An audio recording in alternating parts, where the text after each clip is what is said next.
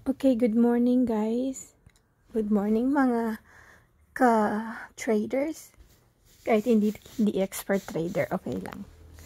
Okay, so ituturo ko po today kung paano mag-deposit. For example, meron na kayong Binance account, which is ito. Pwede nyo siya ma-download sa Play Store using my link. Kung gusto nyo pong gamitin ang link ko as my referral. Salamat sa mga nag-sign up using my referral. So, today, ang lesson natin, paano ba mag-deposit ng kahit anong coin using Binance address. Tapos, sa Faucet kasi, di ba, karamihan yung mga iniipon natin doon is pwede nating isend sa wallet. Kung sa wallet pa natin ilalagay, pag trade natin sa sabagay, maganda naman sa wallet na lang ilagay. Pwede din yan like Trust Wallet or kahit anong wallet, kahit anong digital wallet. So, ako naman, ang ginawa ko is diniretso ko na sa exchange. Depende kasi sa faucet yon.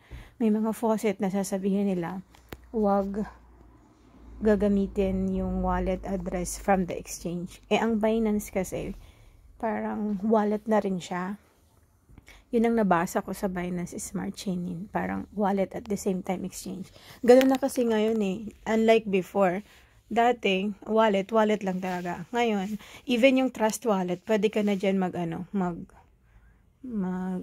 mag-trade. Kaso nga lang, kailangan ng may BNB or something. Anyway, so yun. Okay, punta kayo, click natin ang Binance. Yan. So, pupunta kayo dito. Kung gusto nyo mag-deposit, ito, deposit. Click nyo deposit. So, dito, makikita nyo lahat ng mga coins. Sobrang dami ng coins. Ayan.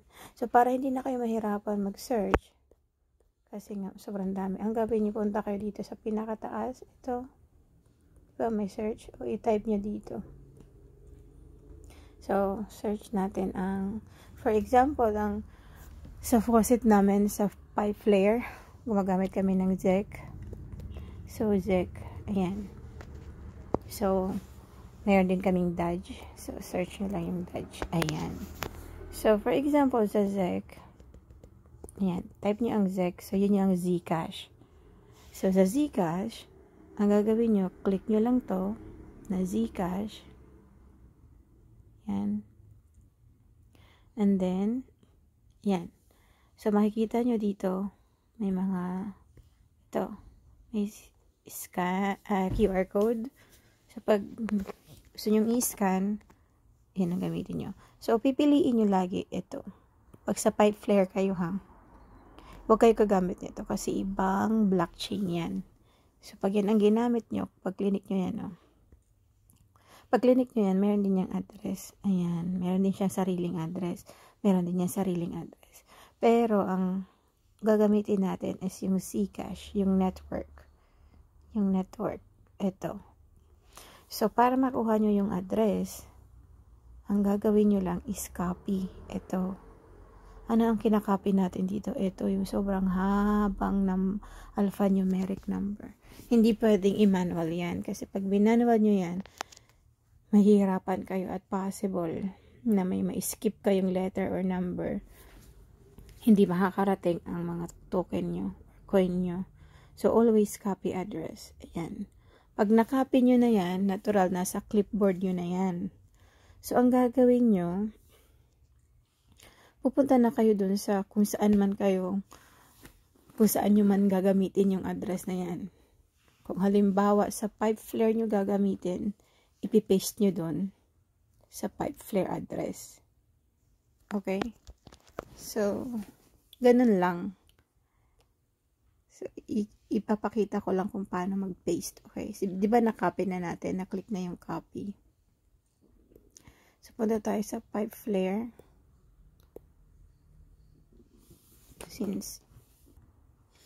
Okay, so dito sa Pipeflare, ito, meron akong ZEC, di ba? Ito ang ZEC ko. So, ngayon, since meron pa kasi akong 11 minutes para para mag-claim. Ito yung sinasabi kong address. Ito. Yan. Dito nyo po ipipaste yung address nyo. Ito na yung address ko eh.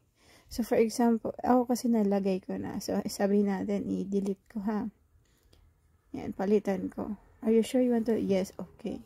So, papalitan ko yan. Add SEC address, diba, nakalagay.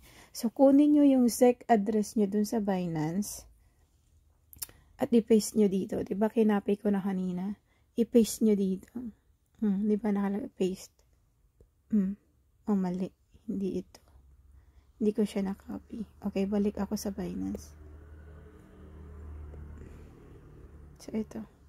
Balik ako dito. Copy. Ayan. Copy successful. Balik ako dito sa ZEC. Nyaks. Okay. Balik ako dito sa ZEC. Add ZEC address. I-paste nyo lang. So, ayan. Ito na yung ZEC address ko. Double check nyo lang kahit yung last digit or last alphanumeric. Kung tama, 1YF.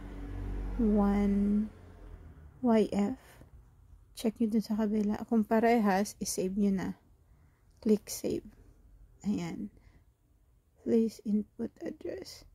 Tingnan ko yung sa kabila. Kung 1YF nga. Ito, 1YF nga siya. Yung last. So, tama yun. So, yan na ang magiging. So, ayun na. So, nakasave na siya.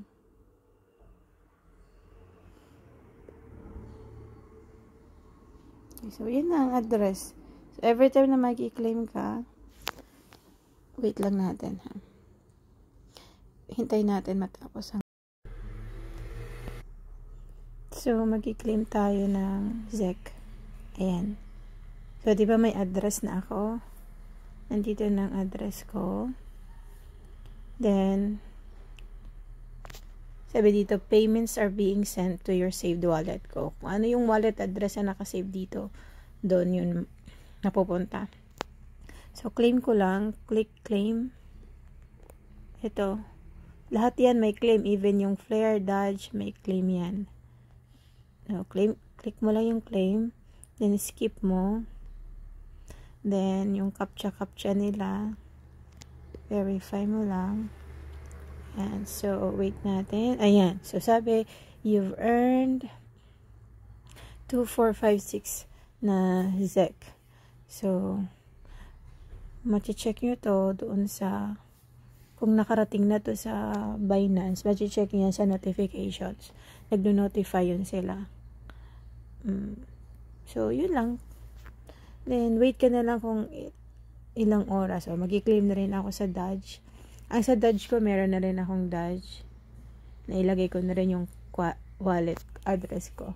So, sa Dodge, ang minimum payout niyan is 1 Dodge. Ayan o, minimum auto withdrawal is 1 Dodge. So, hanggat hindi ka nakaka 1 Dodge, hindi yan masisend doon.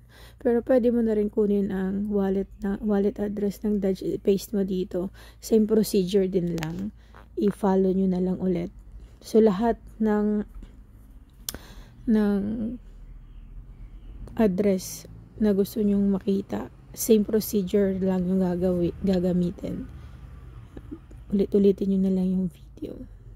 For example, gusto nyong makuha ang address ng Bitcoin, punta lang kayo dun sa Bitcoin, hanapin nyo yan. Bitcoin, you earn Dodge. Sa Flare naman, meron pa akong 9. Ito yung sasabi ko, nakaipon na ako ng 5,400 Flare. So, wala pa tong value. Kaya, iniipon ko lang muna. So, yun. I hope pinatutunan kayo. Kung hindi nyo pa rin mag-gets, ulit-ulitin nyo lang yung video.